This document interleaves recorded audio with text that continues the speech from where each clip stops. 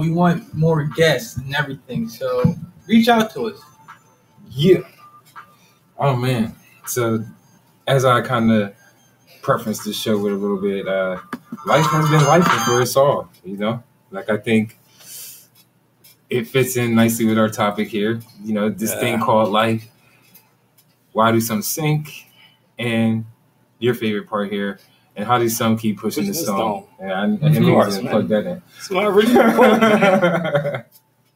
Pushing the stone. That and either you shrink to your circumstance or rise to the occasion. That's my two taglines. I mean, and you know what's funny? Ironically, you know, I laugh and joke about this, but me and Justin actually, it's like become a thing that we say now. It's like in our talk, this idea like keep pushing the stone, because life is hard, and you know you can choose your heart every day. You know, and I think we're in this place now where everything seems hard, man. Like things are expensive. You know, people feel like they're not making enough money. Relationships are tough. It's problems with schooling, problems with the government. It's just so many things right now that I feel like are piling up for people. And I mean, you can kind of see it online and with people, how people interact with each other. It's just life is hitting people hard. It is. And it's definitely a tough time, man. But I just think there's several components to it. And how I came up with the topic of this thing called life. Actually, when I was in Mexico for my class reunion, that was the topic of my sermon. I did the Sunday service. And even before and after that, I was having conversations with people where there's so many people going through stuff that you don't even people you see every day just wear masks because we train to wear masks. But see, that's the problem though, because that's why the suicide rate is up. That's why, especially amongst African American males, our health is declining because we think we just got to carry it. Perfect example, a lady I see all the time. I saw, hey, what's going on? How you doing? She said, you just don't know my story. 30 minutes later, you got the talking to it. And but that's the norm now. My clients in FAMCOM, probably 2/3 of my clients are individuals in rehabilitation centers. They live there, shelters, and the age is like 30, 40, 50, 60 now. So I got a question. They're not young people. These are people who drugs or alcohol was an escape. Do you think that like life appears to be harder now than any other point in time? Because I mean, some days I feel like that. Like it's just like it's always constantly something like that. Just is kind of a pain for people. You know, whether it's like again politically, like you can look and see what's going on. That's a circus. Then we have things that are going on overseas, and that certainly impacts us as well to kind of see that. So I just like, you see chaos around a lot more frequently than I think I may have noticed, previously years before. But I think it depends on your lifetime. And what I mean by that is, I'm sure African Americans who grew up during the Vietnam era saw war. They were dealing with the civil rights, lower wages, jobs. I'm sure they would. But they ain't have TikTok and Instagram. Like you're not seeing videos 24/7. But that's why I said. But it's all in perspective though, because they saw, but they were dealing with a lot of civil rights stuff that we don't deal with today. So I think it's in perspective. I think it's easy to say it's tougher now. From my perspective, it's tougher now than what I went through when I was growing up. I think in between, because I didn't have that, and I didn't. This is different for me now. But I think some would say is all in perspective of where the generation you grew up in.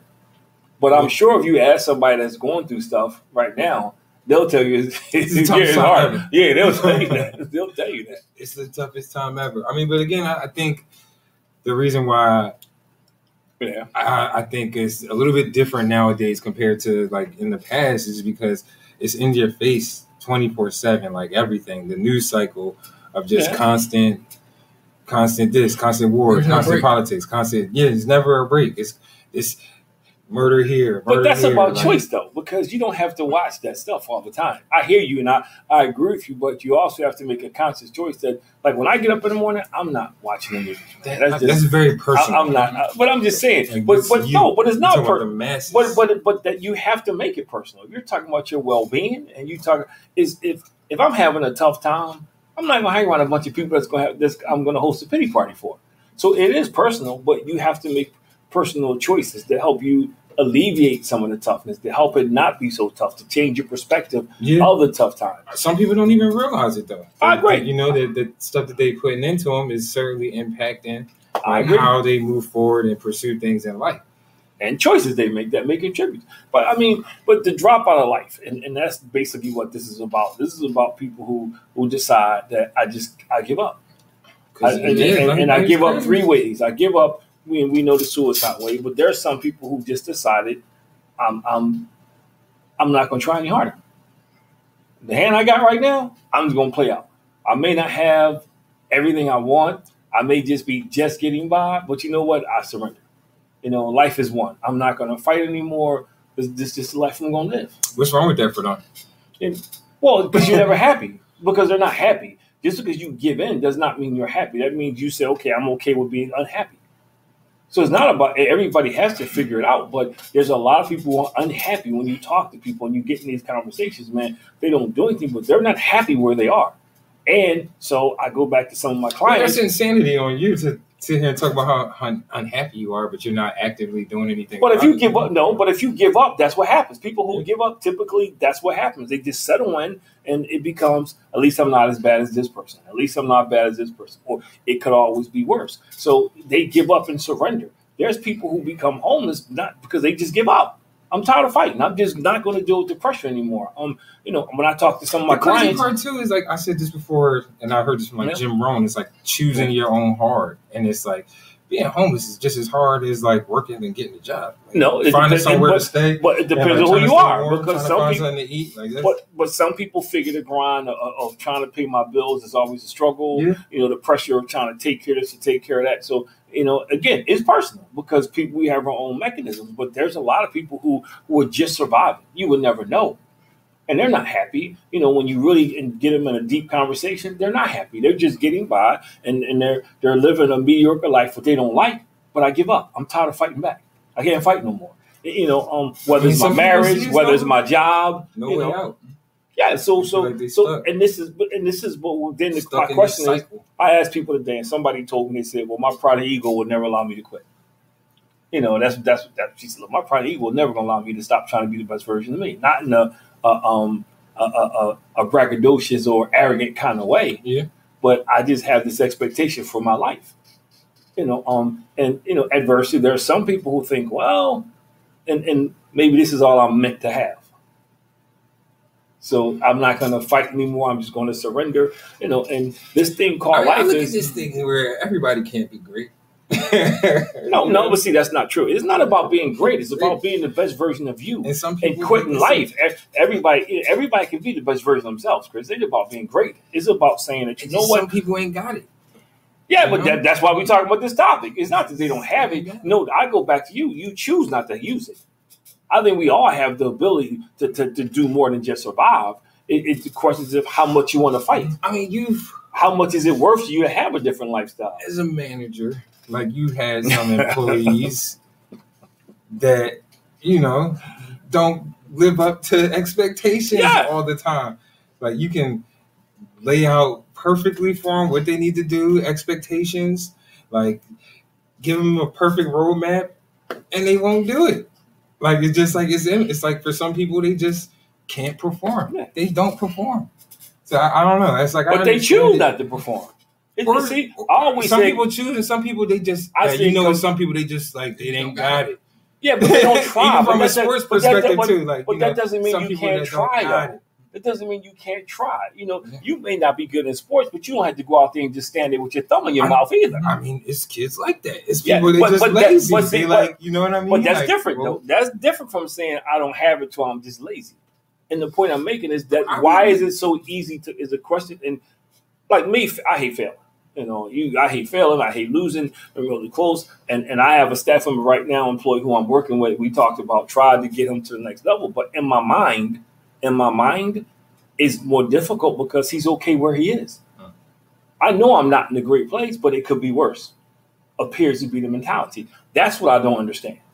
How could you just say, okay, I'm living a miserable life, but this is all I really think I'm deserved. Now I know the low self-esteem, but that's a whole different show. But that's what I'm talking about. How is so many people walk around every day and they just surrender. I give up. I'm not even gonna fight anymore.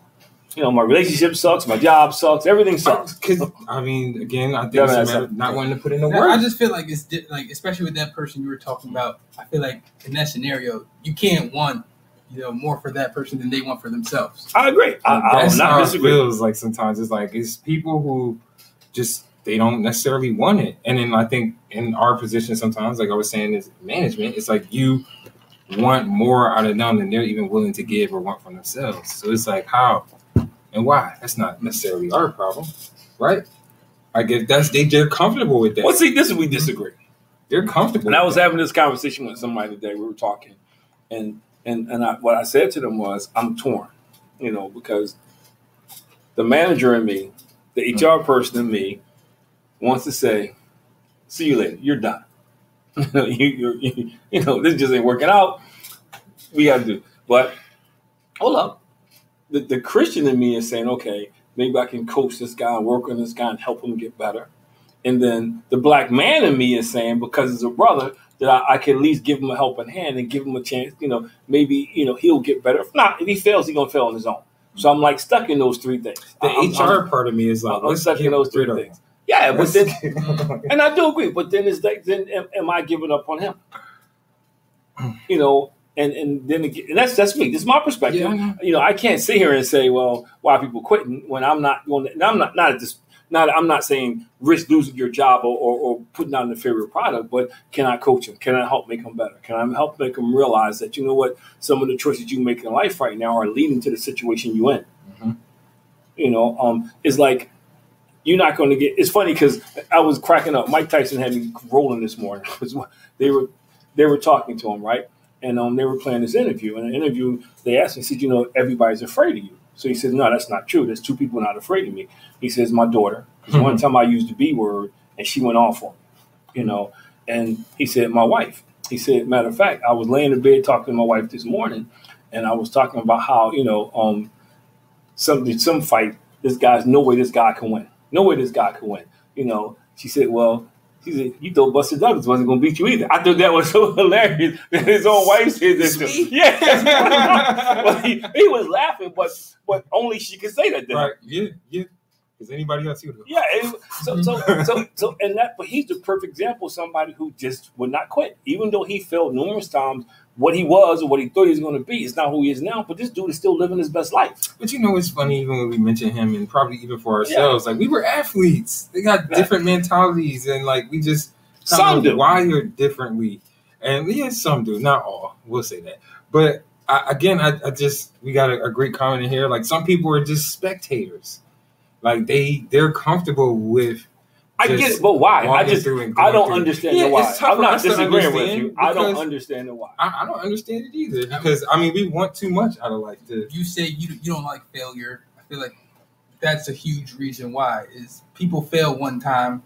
And they're scared to keep pushing. They don't want to have that feeling ever again. But how do you not think about the generational impact? And again, I listen to a lot of Kobe Bryant stuff, and he said something today that I thought was, he didn't actually say it today. But I want to make sure that clear so people think I'm not talking to them. Yeah, he's lying. But he made a comment about something, and the guy asked me, he says, "Well, what was your first impressions of the NBA?" And he said it was like he said I thought it was like taking candy from a baby. The guy was like, "What are you talking about?" He says because when you play in high school, he didn't play even college. Guys are hungry.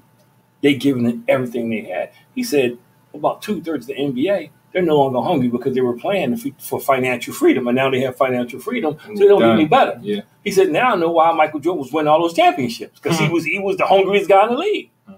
And I think that's the same thing in life, man. Unless you stay hungry, and constantly be pursuing something, you do fall into that role. And like me, I could never be hanging around people and they're successful, and I'm not even trying. That wouldn't work for me. Yeah, it's the thing too. It's a bunch of people want without putting in the work.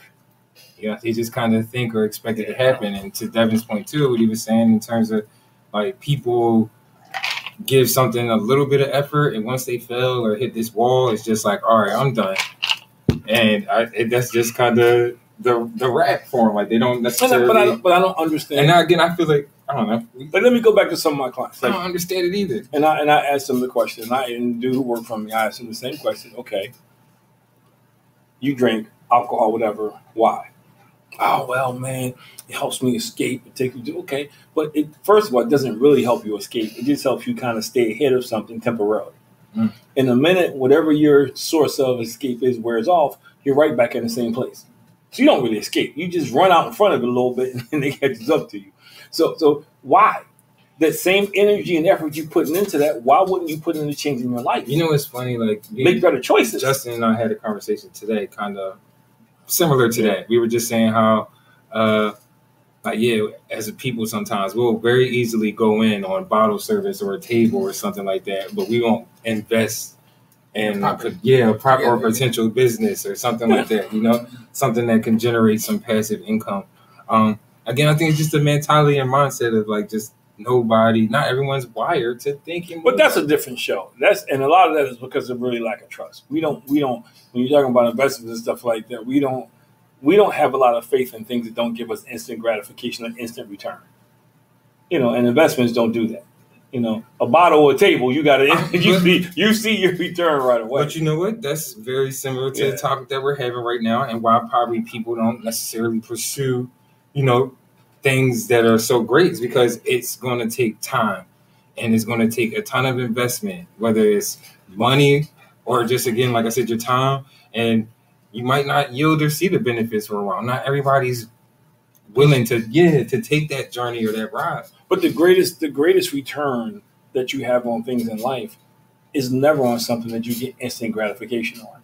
If you want to have children, you know, you have to go through the act and it take 9 months. The kid don't pop out the minute you decide to have children. If you plant in the garden, when you plant the seeds, the stuff just don't start growing the next day. You know, I mean, there's nothing you do that you get instant. It just doesn't work like that. That's sustainable. That's sustainable. So everything right now is kind of starting to be built towards instant. That. Yeah. But what is it that you can be successful? But you can do instantly. You know, other than maybe hitting the lottery or something like that. But that's not even instant because you got to wait from the time you buy the ticket, you got to wait for all it to take place. Yeah. So then is it sustainable? And it's like when you get high on drugs and alcohol, that's not sustainable. That's where you become an addict or alcoholic because you got to keep doing it more frequent. That's not sustainable. So and I grew up in the hood. Mm-hmm. I love my neighborhood, and I say that with great. And you know, I say that with great pride. But I also knew I didn't want to stay there. You know, I also knew I didn't want to raise my family there. You know, I never had aspirations at that point of doing some of the things I'm doing, but I knew what I had wasn't, and I didn't have a bad life for mom and dad, make sure we had various things, but I knew I wanted more than that. So and I know what you're going to say, that's part of my problem because I look at people, how do you not want more than what you have? Especially when you look around and other people are getting more than what you have. Yeah. I mean, again, I said that people do want it. They just don't want to put no work in for it. Or they want it to be overnight quick success. I think a good thing is like, look at all of our kids just want to be rappers or entertainers and influencers because they think it's just. But I disagree. I think there's a population who don't want it. It's not even about the work. They just give up. It ain't just about the work. It's like, you know, I think some of what you said before, you and Devin said it. Maybe I'm tired of getting knocked down. You know, maybe I hear all the stories of people not making it. I don't want to try. But it's not even about the work. Some people just, you know, they just give up. I surrender. I'm not even going, you know, I ain't going to try. You know, I'll talk a good talk because I'll talk about, what I could do if I had a break, if it wasn't for the man, if it wasn't for this, you know, if Venus didn't pass Mars at 12:30 in the morning, they give you all these excuses. But it's just, but I don't get how you just give up on life. How you just say, okay, you wake up one day and say, I'm going to spend the rest of my life being mediocre. Do you think they feel like they gave up? Yeah. Or do they feel like that's their peak? Like, now that may be true, but you can tell in their voice, you can tell in their demeanor, you can tell when they talk about things. They know they quit. Now they might not, to your point, they give you a bunch of crazy reasons. Well, life don't get no better. This is good as it gets. But you can tell when you talk to people. Like I was having a conversation today about the show, and purposely I had somebody in the conversation who I felt like surrendered, and I was waiting to get some input. You know, and they says, well, lack of motivation. You know, but you know, what motivates you? You know, like I like to eat and live indoors. It costs money. I got to go to work every day. Some people, when you say eat and live indoors, I'm okay with going to McDonald's and I'm okay with Wendy's and I'm okay in my apartment. And but you're not really okay because you want other things. You settle for that. And I'm not saying that's wrong. I'm just saying, how do you go through life and be a lifelong underachiever? How do you go through life talking about what somebody else has and you just sit back and you don't even try? And all the things you said could be absolutely right. I still don't understand. Like you can't be, come on, man. You're 40 years old and you complain that something happened when you were 12. Come on, man. Give me a break. I get it. I understand trauma. I'm not making fun of it. But at what point do you realize I'm responsible for my life? At what point do you realize that decisions I make now are going to determine how I end up, not something that somebody did to me 40 years ago? Yeah. At what point do you say? I was talking to a client yesterday, and he was talking about his divorce and all these things. So I just asked him 2 questions. My first question is, I said, does your ex-wife feel the same way you feel? What do you mean? Did she walk around him moaning, complaining? He said, no. Okay, that's my first point. Okay, so she's living her life. When did you make a decision? You sitting and complaining about all the stuff she did. You're not together anymore. At some point, you got to let it go and move on. The next question I asked was, are you happy in your current state? No. Why? Because of my ex-wife. That's my point. It's kind of crazy. I was just even thinking about this too. I'm just like, I'm okay with some people that want to be mediocre. We need employees. But see, and I hear you. And this is what's different because I think more is like when I was talking about the guy. I think more, I don't believe in giving up on people. Now, some people will get to a point where they give up on themselves. But I think you give everybody without hurting yourself, without doing crazy stuff to yourself. Mm-hmm. I think, especially when you're talking about, when I hear people say about the black race this, the black race that, and I think a lot of times we give up on each other, in some cases too soon, in some cases verbally. So I feel like, I think it's my obligation, my responsibility to bring people along. So I look at it a little different. I do, and so I just get frustrated, and your mom tells me the same thing. I get frustrated because I don't understand how somebody how they just want to settle and then talk about you like you did something miraculous, or talk about you like you sold out because you made better choices. You worked a little bit harder, like you make sure you put yourself in positions to to have. But they never, to your point, they never see that though. To your point, they never see. It's like people used to always say, "Oh man, they used to walk," and they don't say it anymore. Man, I'd be better if I had the hand you had. So I started saying was, you can have the hand I had if you did the work I did to get that hand. Yeah, I mean, I think again that's what is difficult and challenging for people right now in life is certainly like looking over and seeing the next man's hand or like seeing what's online, seeing this person took this trip, this person's buying this car, this person's doing that. And like, I don't know, some people don't even necessarily see behind the curtain necessarily, just think it's supposed to happen. Or in your case, like you just got lucky or like, it was just the cards that you were dealt versus where it takes work and it takes consistency and like doing things that not everybody's going to do. But the first thing starts with a mindset or mentality. Yeah. If you have a mentality that, it was funny because my college coach used to say this to us all the time. He would say, some of y'all in this room will never be any better. And he would say, let me tell you why. Because you have mediocre practice habits. He says, so this is what's going to happen. He says, you will have a mediocre college career. You're going to have a mediocre education. You're going to graduate. You're going to marry a mediocre woman. You're going to live in a mediocre house and drive a mediocre car. Wow. He said, that's going to be... College coach is sad. And I'm thinking to myself, like, this is one of the greatest motivational speeches. This is one of the greatest motivational speeches. But I got what he was saying. He was trying to tell us, you get out of life what you put in life. Yes. He kind of went a long way around it, but it was funny because I'm thinking like, this is not the motivational speech I thought I was going to hear, but he would say that though, because there were people on the team who would do just enough. And I go back to what Kobe Bryant said when he said, and Charles Barkley said the same thing. Everybody great when they get to the NBA. It's just that some folk don't put the work in because they're not hungry anymore. Because they got that first check. To stay great or get better. They got that first check, or their goals are different. He said, my goal was to win as many championships as I could get. Yeah. Some guys want to win MVP. Some guys want to win a scoring title. They want to do, he says, but that's not what the game was about. And he said something that was crazy to your point. He says, because they said, well, what made you great? He said, because not only did I love the game, he said, I love the sound of the ball going through the net. I love the sound of the ball bouncing on the floor. He said, I love the sound, of the ball when somebody blocks a shot. He said, I loved every aspect of the game. And he said the difference with him and most other players, him and Mike had this in common was, he said, when everybody else was trying to find time to do other stuff, basketball was the first thing for him. was the first thing for him. And a guy was telling a story. He said they were playing the Lakers, and he decided to go to the arena.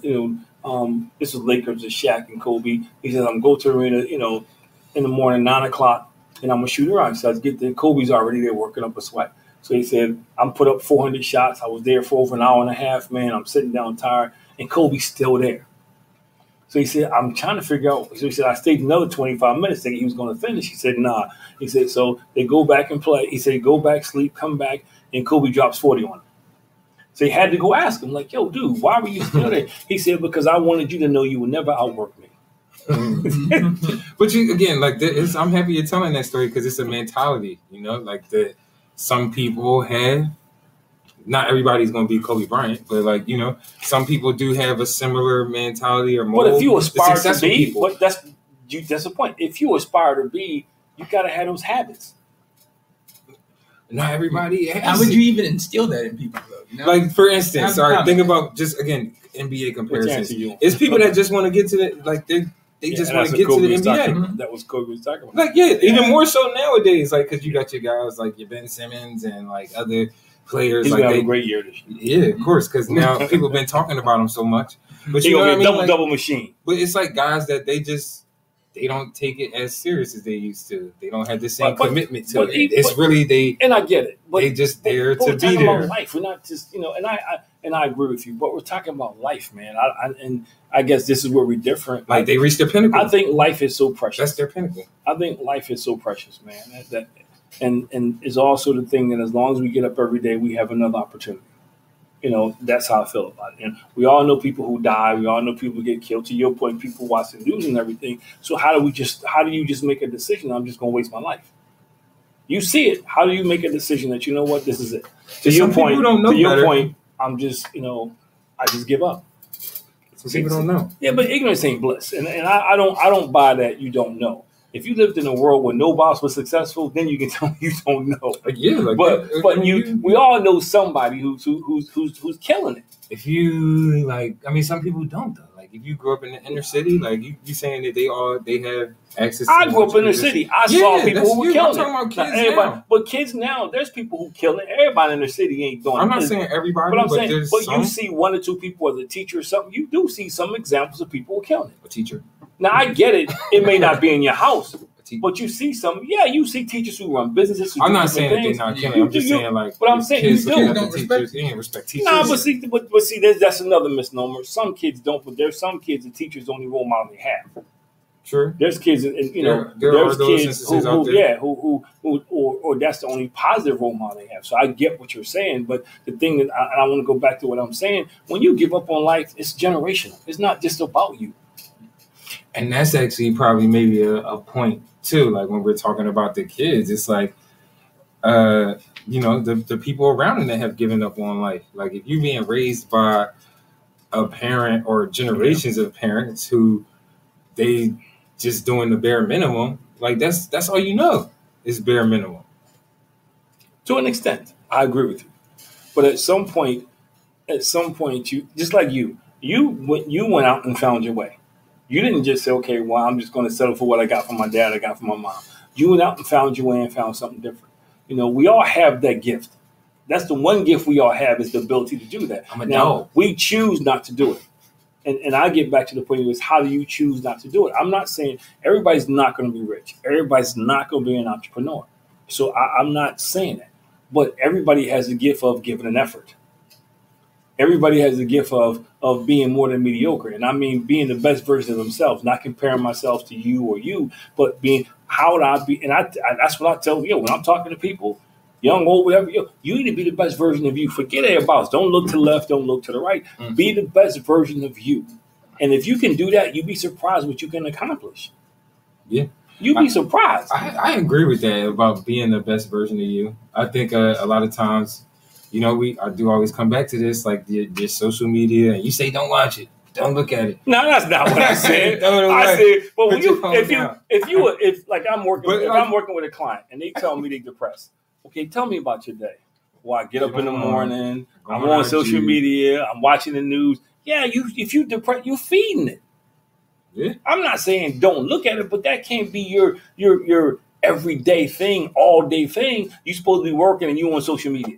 And then the other part about it, I did a workshop over the summer, and this paralegal said how she had to get off because she was going through a messy divorce, and she's so busy on social media. Everybody's talking about how great their marriage is. She felt bad. Then come to find out, the people that she knew in it, they were lying.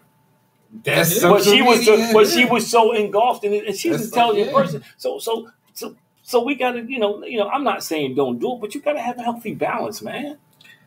Yeah. That can't be where you get your news from. That can't be how, stuff like that invades other spaces. Like, I'll be watching ESPN, and they're all of a sudden talking about Palestine. Like, you can't get away. You walking through the mall, all of a sudden. But that's one thing. Then you sitting there watching it 24/7. That's you right. I get it. That's coming in because that's new. But that's one thing. You get up in the morning and you checking your phone for the nonsense. Then you turn the news on and you watching the murder mayhem. Hey, look how you starting your day out. I mean, and whatever you feed grows stronger. And this goes back to what we're talking about. It's such a big part of our lives, though. Like, it's hard to ignore. Yeah, but anything you do that controls your emotions now controls you. All right, that's just the bottom line. If anything, so then you need to cut it out. It's like when and people who know me, I used to drink and try to take a tablet from Mac. No, but you can. You can. No, that's not true. Because I read a book with him the other night. He's a grandpa. So we read a book to him, we play, and he has a balance. He likes it. He does educational stuff, but I can take it. Maybe I shouldn't use him. There's kids out there that and I told your mom, I felt bad because I said to take with him on Saturday night and had a better conversation when I had to do work for me. he was like, he was like, Grandpa, what you doing? So I was doing something with some resumes, and he started to write on one. I said, Mackenzie, please don't do that.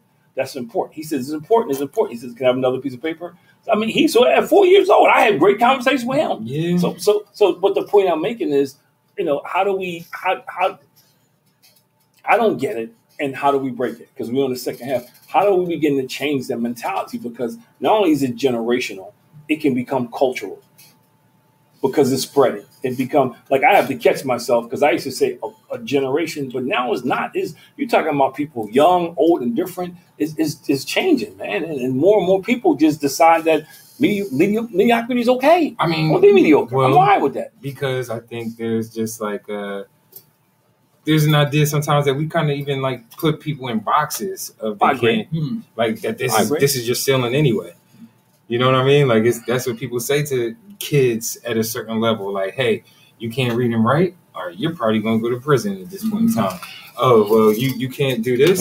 No, seriously. But no, I only laugh because you were defending that before. But a couple shows ago, you were like, that's right. How to defend what? When I was saying to tell what the percentage of people because of education, I know. You was like, yeah, that's right. But I'm just saying. But like, can you imagine when you're actually saying that? I was there. I had it said to me when I grew up in the era when they said they used to tell us all to stand up. All the boys used to tell us all to stand up, and you stand up and count 1, 2, 3, 1, 2, 3, 1, 2, 3. All the three step forward. 1 out of 3 y'all going to go to prison. That was the stat. Yeah, that or like that was the stat. This many of y'all going to die by this age. 1 to 3. Like, 1 out of 3. So it's like definitely, I think that certainly impacts like where people see themselves going. Like I remember it was a point in time where people used to celebrate 21, 25. They never thought I was going to make a deal. Yeah, that's what I'm saying. But it's just like 18 too. And it's getting younger. Yeah, they are. It's getting younger. But again, that certainly impacts like where people kind of see themselves or like the effort that they even put into life. It's like if you're in this space of where like I don't think I'm going to make it past this point, then been poor, done it, don't like it. Yeah. Grew up wearing hand-me-downs, but hand-me-downs, for y'all don't know, you got your older sibling clothes until, been there, done it. I was a big sibling. There's just so many things that I experienced growing up. No complaints because it made me who I am, but I wouldn't want for you and I wouldn't want to relive it. So I would never get to the point where I think that's okay. I love my neighborhood. Nothing against my neighborhood, man. But guess what? I also understood that it wasn't perfect. It wasn't the best place to raise a family. I knew if I stayed in the same environment doing the same stuff, I would have got what everybody surrounding me got. It wouldn't have been different. I could have fooled myself and told all the smack I wanted to tell myself. Oh yeah, but if you do what everybody else does, you get what everybody else gets. That's the formula. That don't change. So I guess to the point though is like, how do we change the mentality or the mindset? Each one reach one, and that's what I said about. Especially when we talk about it's a generational thing. Each one reach one, and that's what I said about how. Who's that gift? I'm stuck with the dilemma. I'm stuck with the dilemma about how because I think you can only do. I mean, I'm blessed and fortunate that I do get to speak to audiences and I get to work, but most people have the opportunity with one person. So you start with that one, because if I get one person, now when he gets married, hopefully, preferably, he takes that into his family. So now he's raising his kids and what I gave him. So this is a long game. Yeah, it's a long game. It's definitely a long game. We got here in a long game. This wasn't no quick. We didn't get here overnight. That was part of the point that we made earlier. People don't like the long game. But you're talking about. But the people that's in the game don't realize it's a long game, because you getting yourself together. Then time you have kids, you pouring into them. Your kids don't know it's a long game. Your kids don't know that how much time you may have wasted in what you have done, but it has to start somewhere. Yeah. And I get you. That's the problem, because again, what I said, we want instant gratification. We want to, I want everything now. But the good things in life don't work like that. The good things in life, man, take an investment so you can get a return on your investment. And that's sustainable. Yeah. And it's like, I know, and I get that. I understand that. But it is also kind of contradictory. Everything's about kind of quick, easy. Like, that's just... because people want to sell you stuff, so they made it like that. Like, that's not actually how it is. People want that get rich quick schemes. You buy the car. It's instant when you buy the car, but you paying for that bad for 4 years. At least for 4 years. That ain't instant. Yeah, you may get it in instant, but you got to pay for that bad. So the things we think are instant gratification, you still is not. Paying for it in the long run type thing, yeah. But I'm just saying, and that's the way typically good things in life are like that. Yeah. So when you make decisions based on that, you get the same thing. You got to deal with those long-term effects. Right. I mean, again, it's just I understand like our mindset and thinking and mantra, but it does make it hard for me to believe. I just feel like I raised you not to be selfish, man. I'm not selfish. I raised you. I just like that you got to take people with you on a journey. I do. That's what makes it a journey. The people who want to actually you go. Only got 2 arms. I thought this right. The people who want to walk. So you only got 2 arms. The people who want to walk. I got 2 arms, man, but I got a voice. I'm not carrying anybody. I mean, I think, and this goes back to I know what I believe, and especially in my faith, man. And in my faith, I believe that we make choices as human beings. I think we're all capable of making good choices and bad choices, always. And some of us, we just choose to make bad choices. Like you said, we choose, to make things tough for us. But I also believe there's a pool of people out there who, to your point, may not know better, but just need somebody to show them how to do better, to show them how to become better, to show them that it is possible. It's like, when I'm talking to these kids and they ask me questions about, man, I've been married 39 years. So really, you get questions, or, my kids are grown, or just simple things to start a conversation. Somebody asked me today, like, yo, where you get your hair like that? They was like, man, So I said, my whole family over there. So I showed them the picture. So now we got to a conversation about family, about, how families come together. Somebody asked me the other day, well, because they watched the show. Oh, you and your son seem pretty close. Is that for real? Yeah, it's for real. Is that for real? Y'all do that just for the cameras? Yeah, because but I'm just saying. So people are starting to see that there is an alternative. Now, I can't make them choose, but at least they're starting to see through our conversations that there are options. I don't have to be stuck like this. Like when I was talking to the group yesterday, and I know they're not watching this. When I was talking to them yesterday, because the group I told you I talked to, that's what I told them. I said, how you deal with stress, is not just about how you deal with stress. It's about, you're talking about long-term effecting. Because if you're dealing with stress because you're getting high smoking, that's why you're here now. Because something else began to control your life. How does that relieve stress? You just relinquish control from one thing to another thing. That doesn't relieve stress. So I say it again. You sitting there stressing because you're poor, but you keep making choices to stay poor. It makes no sense to me. You complaining because you don't have this, you don't have that, but you making the same choice you make every day to be stuck in that situation. Everybody's not going to be rich, and that's not what I'm saying. But everybody does not have to be out here trying to figure out where the next meal is going to come from. There's an in-between out there that people can have. That takes a little bit of effort. Yeah. It ain't going to fall on your lap. It ain't going. Somebody going to knock on your door and say, "Yo, here's." Some circumstances might be a little bit tougher than others too. Like what? I think, For what you mean, like what? Some people it was tougher. I can certainly say with our upbringing, it was certainly different than maybe some of my peers or people that I grew up with. Okay, go ahead. And like we had an option or ability to move and go to a better school. Like I think that certainly provided us with like somewhat of some type of an advantage. But I didn't. I had to make do what I had. I'm not saying that, but I'm just saying not everybody gets that opportunity. But you just proved my point. I didn't, so I made sure because I knew it was generational. I made sure that my next generation was going to have that opportunity. What about all the other people? I know we had. But that's you changed our generation. But that's my point. There's somebody that if you think in long term and generational, then you realize that I need to do better because I want better for my next generation. Yeah, and I think you know where that even started at before your parents, and then their parents. Like it was just something that was maintained in our family. Like I don't think not everybody has that, like where it's just like somebody people not even thinking past pushing it forward. But let me say, nobody in my family was talking about. I mean, I saw my dad. He wasn't pushing. He was an entrepreneur because he was bringing extra income to the house. Mm-hmm. He wasn't an entrepreneur because he wanted to work for himself. So that was something that I developed over a period of time, and that's different for everybody. He did give me a work ethic. He did talk to me about accountability, responsibility, and a lot of stories and sayings I got from him. He did it. But I had to develop the next step because he couldn't give me what he didn't have. So I took what he had, but I realized, that there's something else out there. So I got to go get it. And I think this is what I hear what you're saying. But, the foundation. But there's still some people who do nothing to make it better for the next generation. There's some people who took a step back because their parents did something for them and they're not doing it for their kids. You had a strong foundation. So I think, but it comes back to, and one of you guys said it earlier, I think it was you, Chris, to talk about Jim Rohn. Sometimes we choose to do hard. And that's what I don't understand.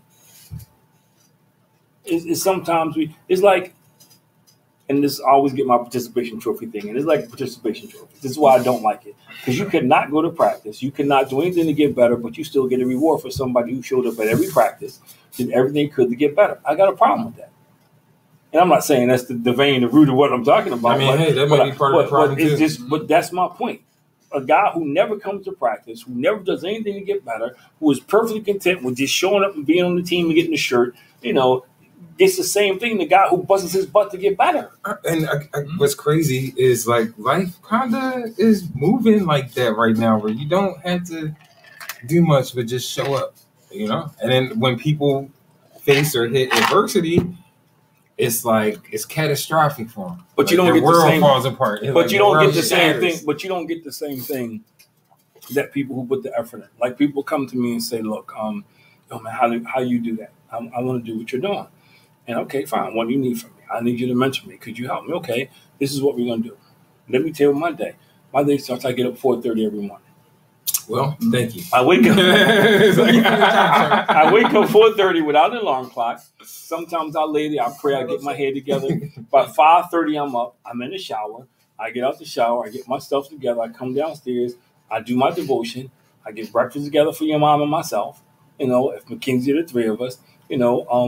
That's how I start my day. Then I get into my routine of what needs to be done. I'm checking my email. I'm checking my phone for messages, things. I'm getting myself. So by the time I do get to the office destination, or if I got a workshop, something that morning, I'm going over what I got to do, what I'm going to talk about. I'm in my head, I'm thinking about it. If I got a meeting, I got to meet with the staff or whatever. In my head, I'm planning this out, so I'm prepared. And it takes that. When I come home, I don't look at crazy stuff. Sometimes I'm in the car, I don't listen to anything. Sometimes it's perfectly quiet, and I'm getting my thoughts together. Sometimes I'm listening to motivational stuff. Denzel Washington got a bunch of good stuff out there, man. Denzel Washington. All right. He has a bunch of good stuff. There's a bunch of people out there with some good motivational stuff that you can listen to that encourages you, what you got to do, different things. Sometimes I listen to gospel music. I use that time wisely. My day is planned out and I do it. I don't look at crazy stuff and things. I'm focused. I know Monday nights I got the group of community and men. I know Tuesdays and Thursdays I got this parenting workshop I do. I know Tuesday I got this group I do in a rehab center. I know what my week looks like. Successful people have a routine. Yeah. Successful people don't play it by the suit. Plus, I also know my strengths and weaknesses. I know I can't sit here and look at garbage all day because garbage in, garbage out. Successful people definitely are consistent. But you also got to make decisions, though, and sometimes you got to give up some of the stupid, crazy stuff because everything that's good to you is not good for you. I mean, everybody would have a gym membership if it was this easy. Nah, see, your goal is screwed up. If your goal that's the problem. If your goal is just to work on your body, you already lost. I'm just saying, in general, like people would be going the extra mile and above and beyond all the time. Like, it's not about going extra and going beyond. It's about making the appropriate sacrifices you need to do to be successful. I'm not saying everybody don't have to get up at 4:30 in the morning, but you can't sleep till 11, 12 o'clock every day either. For some people, it is actually going above and beyond, though. Like, if doing the right thing is going to extra above, then you get whatever you did. You get what you deserve. I'm just like, for instance, like it's people at my job, like it's a great opportunity. They travel 2 hours to get there. Like that's above and beyond. Like most people wouldn't do that. But see, I don't think it's above and beyond. I hear you, but I don't think it's above and beyond. I think if it's part of your plan, person, this is what you said. Average. Do you want to just be average? No, that's the question. And that's the thing. Not everybody's going to be above average. Okay, we had something this summer, and I say this all the time. People know me. If you're watching, you know what I'm talking about. I made myself into a ball player.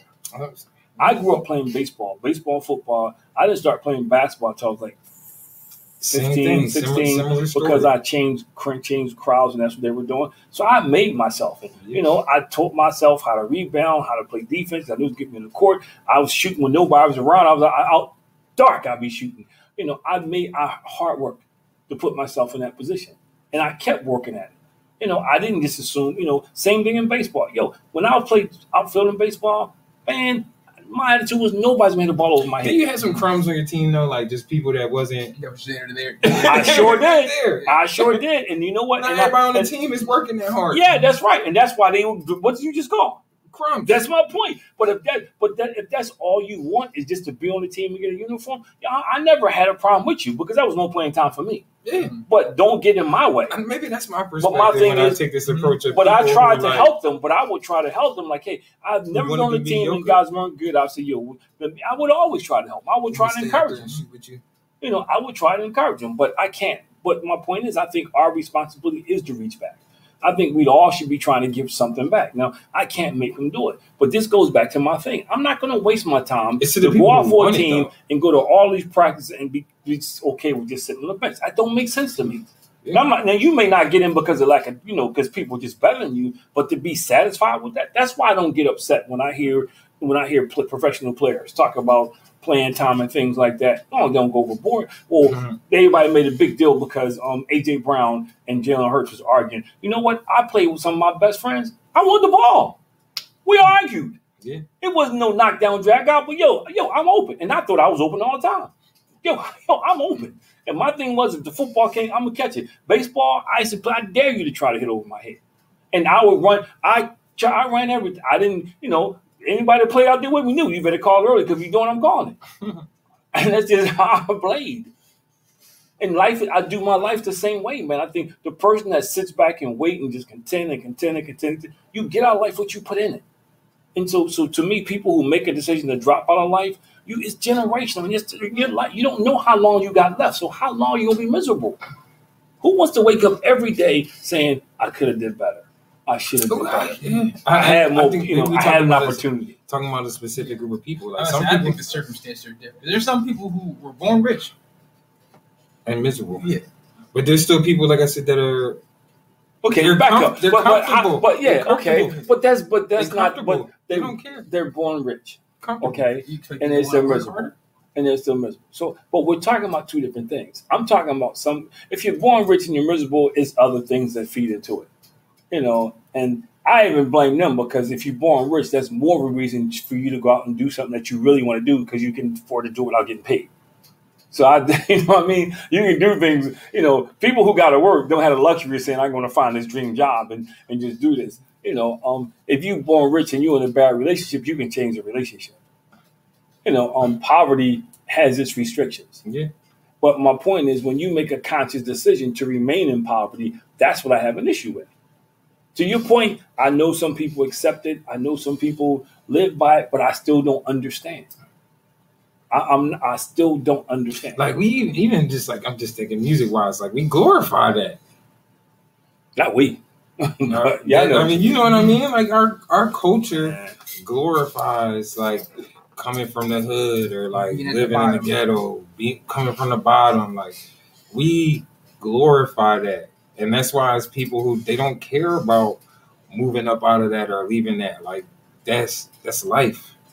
I mean, but perfect. I use this example. I was talking to somebody that who I've known somebody, and their parents did everything they could to put them in a better situation. And you see that? And they moved right back to the hood. They moved right back. That? They moved right back. And I'm thinking, like, that's crazy. But, so I'm not disagreeing with you. I'm just saying I don't understand. Yeah. I just don't understand how you can wake up and say, I'm okay with being mediocre the rest of my life. How can you wake up and say that I'm not even close to getting what I want out of life, but I'm okay with it? You know why? Because they don't think they're mediocre.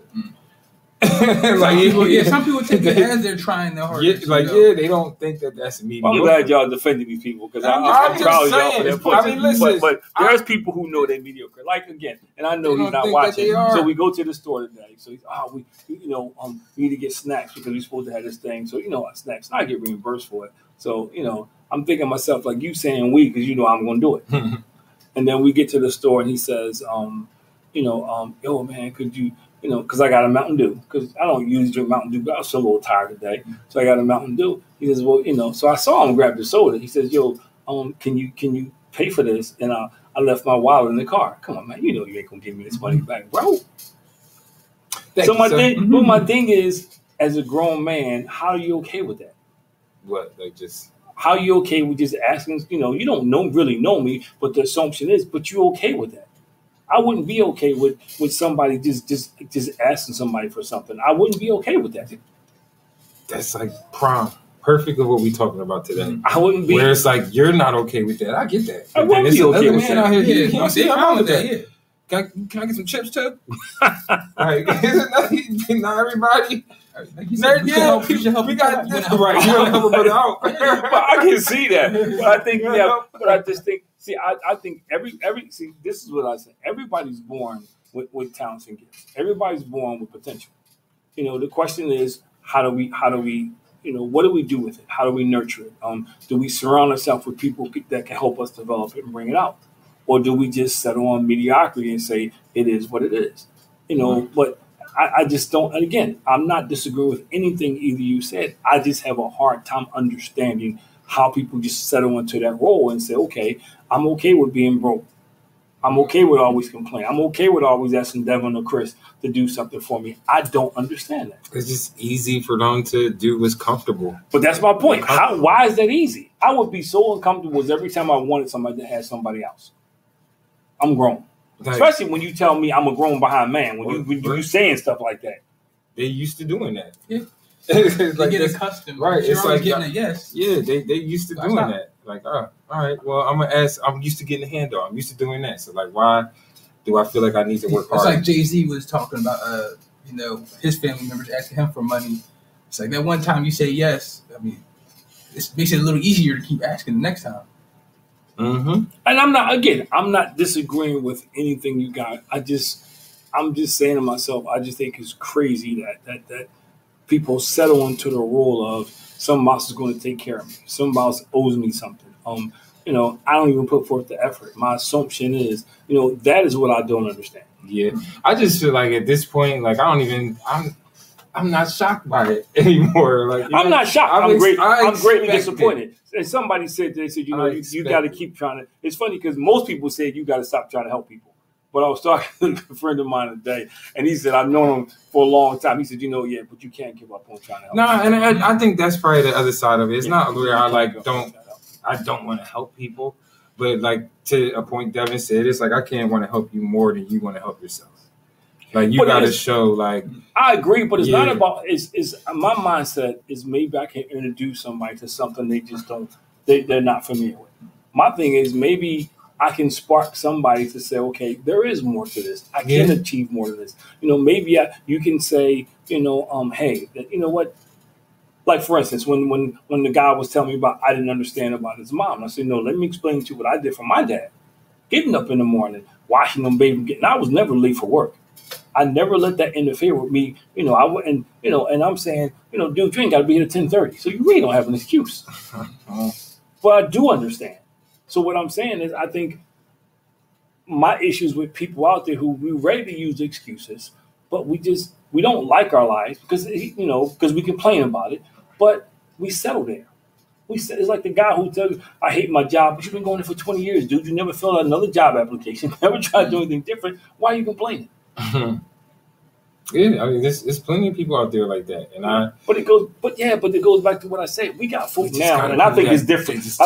I think this part is different. I think there's more people dropping out of life now than it was 5, 10, 15, 20 years ago. I think there is more people just saying, I give up now. Because just life feels like it's daunting at the moment. Like I said, it's between... It is, but who said it wasn't supposed to be? And like... You're not getting no pay increase like you feel like you want inflation. But yeah, people want to tell you how to live. Okay, so why haven't you quit? Because I like nice things. And but even before you got the nice thing, we talked about this last week. When you work 2 jobs, I'm pursuing something else. So like, but even when you worked 2 jobs, when you were doing everything you had to do, you could have quit. You could have just said, you know what, hey, I'm going to sit right here at this station in life. It ain't what I wanted, but I'm gonna be okay. Again, I'm different mentality. Like I knew I wanted more. Look who I was raised by. Like who's talking right now? Like, what do you mean by that? Who I was raised by. Why do you think you need to clarify that statement? I mean, like the same thing I just said. Where should I take that as an insult? No, where my grandfather, your father, like kind of laid this foundation for you. He showed you like that he was an entrepreneur and work ethic. Same thing here. Like I seen you as an entrepreneur. I seen your work ethic, and I seen like you really kind of push and pursue and like break through. But I could not imagine I can do those same things. I could not imagine not providing for my wife and not providing for you. And your mom, I ask her every day, what can I do for you? I like nice things. I like to take every trips. day. I ask your mom. Every day I ask her, what can I do for you today? Every day I ask her that. I couldn't imagine being in a position where I couldn't. Because I remember when it was tough, when we first started out, we were broke, busting, discussing. I remember those days. Dating today, you're going to need it. Just saying. You're going to need it. You might need 2, 3 jobs. No, that's not true. I mean, no, this might need to be another episode. But even then, that's because you didn't set the expectation. You got to set the expectation. What are you talking about? I'm not talking about me. No, I'm just saying. When I hear people say that, you set the expectation. Like, the internet's the wild, wild west. You need to come take a look. Because I don't want to go to Cheesecake Factory. I don't. They don't want to go to But you know, 50 things that they wouldn't do in the first But you know what? And that's fine. Guess what? Then you're Then not my type. You're not my type. Because if I don't know, I'm trying to get to know you. It's not coffee dates. This is a whole nother show. But this is a whole nother show. And I tell people say money is the number one reason why relationships break up. I disagree. I don't think it's money. I think it's people's attitude towards money. I think because if my budget only allows me to go to the Cheesecake Factory, but you got a roof over your head, you got clothes on your back, you got those things, that's okay. We can work to go to Ruth's Chris Steakhouse. That can be a part of our plan. But if that's what you hinging on, then it's not me you after. You after what I can do for you. And that's the difference. I don't need to be with somebody that's for what I can do for you. Yeah. I can do my grandma's. I can do bad by myself. Hey. I can spend money. I can spoil myself. Listen. You are preaching right now. I'm just saying. And I wish, the masses could hear that. Man, we got a minute to go. We got a minute to go, man. I'm serious. Like that. Dude, that might need to be another episode too. Like I'm telling you, like this first date thing is getting out of control. And that's why life is hard too. No, like I said, inflation is certainly a thing. The government, that's been politics. We gonna blow it over because it's like people. It just all the battle of the sexes. It's just like so many different things that I feel like, depending upon which level you are, because not everybody cares about the war and government and politics and all that stuff. But there are people like that's part of their lives. So what about control what you can control? It's like, What about control what you can control and pray about everything else? Well, I'm not going to get stressed. I'm at the point in my life now where I don't get stressed about things I can't control. I don't. I don't. I work hard at it. I may once in a while get a little off it, but there's certain things I can't control, and I understand that now. So me getting stressed is not going to change it. Me getting stressed is only going to do 2 things. It's going to affect my health and affect the color of my hair. That's it. It's not going to make the situation any better. And I'm learning that. It took me a long time to learn it. I'll be 62 in what, a week and a half? Yeah. You know, based on the world standards, I got what, 23 years left? So I'm just saying, how much of your life are you going to waste just coming up short and being okay with it? That I don't, and everything you guys say that I agree with 250%. I still don't understand. I still don't understand. Yeah. And I mean, so I'm not disagreeing with you. I'm just saying I don't understand. No, and I think kind of a lot of the conversation, even for us, is just playing devil's advocate because we understand. I don't like that term, devil's advocate. You know that. Don't bring the devil in this house. That's right. I mean, man his name in this house. This is a God-fearing house. Play both sides. No, we don't play both sides. Oh my goodness. Just like I saw your joke today too. What joke? When I said Mackenzie could be me. I just didn't respond. When I said Mackenzie could be me for the fall festival. What? I said, all you need is a Nat Turner. No, I said all he needs is some glasses and a Bible. In the Bible. He could show up his dad. And my grandson will be perfectly happy with that. Braid his hair. Being like his grandpa. He ain't worried about that. A little Bible with him. Bible warrior. Let me tell you, it was funny. The Sunday he came to church with us. When I was speaking and he came. So Nicole went to say something. He took, Grandpa speaking. My dude. She went to ask him something during the church. He was like, she did not like that. I know she didn't like that. My dude. She said, train him up in the way they should go. No, man. See? Maybe he shouldn't wear that costume. It ain't a costume. I'm getting him ready for life. Oh, man. Speak positive things. Speak abundance things into your life, man. Speak prosperity. He about to go into the next sermon. Let me tell you something. I am not going to apologize for what I believe. Nobody's saying that. I know you're not, but I say this. And I say this. Somebody said this to me today. They said, it's two things you always talk about when we talking. Your wife and God. And I do. Why is that funny? And he cracked up. Why is that funny? Because it's true. Family. And he was like, family. He said, there's two things you always talk about. Your wife and God. And yeah, it is. Because you know why? I'm proud of them both. And they both, first of all, my wife is from God. It's a gift from God. That God gave. And I truly understand that. And everything I have, everything that you experience is because of my faith in God. That stuff we had wouldn't have been here if it wasn't for what I believe in. It trickle down effect. Listen, I know you know what I'm saying. So when people say, like, look, man. Yeah. And that goes back to what I'm saying. When life gets tough, you got to have something to hold on to, man. And if all you hold on to yourself, you're in trouble. You're in trouble. I think that is like kind of a key element and point to like wanting and inspiring for more. You know what I mean? It has to be something I feel like greater than yourself. I'm ready to go down. Being purpose driven, you know what I mean? Like something greater and larger than yourself. Like is what pushes people. Like think about when you hear all the athletes or rappers and when they share and tell their stories. It was about getting them and family members out of the predicament they were in. It was bigger than just I'm just trying to get this money. Like, you know what I mean? Because when you see people who generally do it for that, they don't really have long-lasting success. Like, same thing professional sports-wise. Like, Deion Sanders said this a while ago. Like, when he recruits certain players in certain positions, like, he definitely does it based upon, like, just family upbringing. If they're hungry. Right, your defense. He got in trouble for that. I know, but a defensive player got to be single mom. Yeah, like, you know what I mean? The defensive lineman, like, because they hungry. Like, he knows. That's not always true. It's not. But in a lot of cases, you just got to be doing something for bigger than yourself. Like, I do agree. But I give you a perfect example. I know we got to close. My Mondays on Community Men, we talked about this, and I think everybody didn't quite get it when I said, along with your vision, you also got to have a blueprint for life. Mm-hmm. You got to have a way to get to that vision. I just can't say, I want to be a better husband, but I do nothing to be a better husband. I can't say I want to be successful, but I don't have a plan to become successful. Not doing anything. And I think that's part of the problem why people give up on life, because even when they have these dreams, they don't have a blueprint to get there. And if you go back in 1967, I think it was Martin Luther King gave a speech right here in Philadelphia in school. He was talking to school kids, but he said that it was called the Blueprint of Life. There's things you got to have. You need a blueprint in life. I just reposted that. You can't sit back and say, I want to be this, but have no plan to get there. Mm. And that's what kind of drew me to Kobe Bryant, because, when he died, they started releasing all this stuff. That's all he talked about was his plan. Yeah.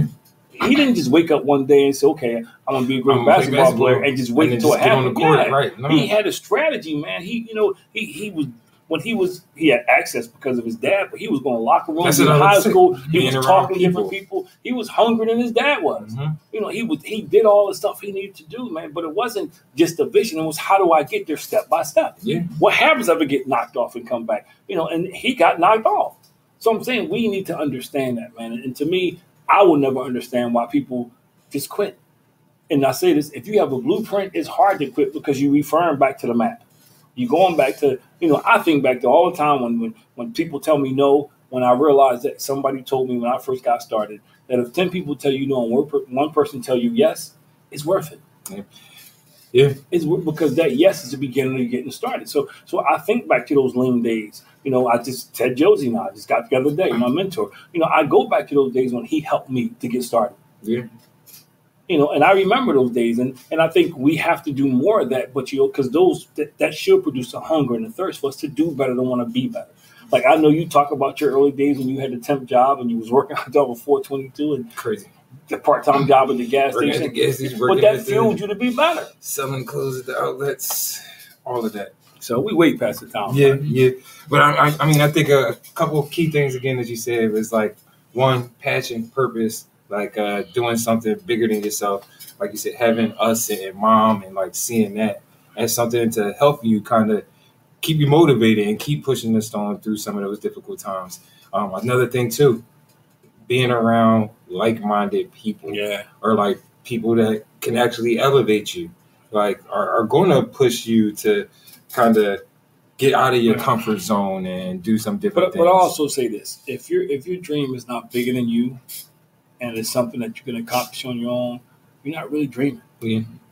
And then like having a roadmap. You're not really dreaming. And a blueprint. I think that's a blueprint, man. And like knowing sometimes it's not going to be a straight shot. Like you're going to have to pivot occasionally. And like, you might have to take a couple steps back to take several steps forward. Like it's just everybody's journey and race is different here. And, hopefully this show like definitely motivated and inspired people to kind of think differently about how we approach life, And I know there's still some things that we don't understand, but hopefully, we encourage keep hope alive. Yeah, keep the hope alive. So another great episode, Above Average Black Men. We hope that we inspired and empowered and uplifted the community tonight. Like, follow, subscribe, share, comment, and interact with us. Yeah. Above Average Black Men. It's A2BM.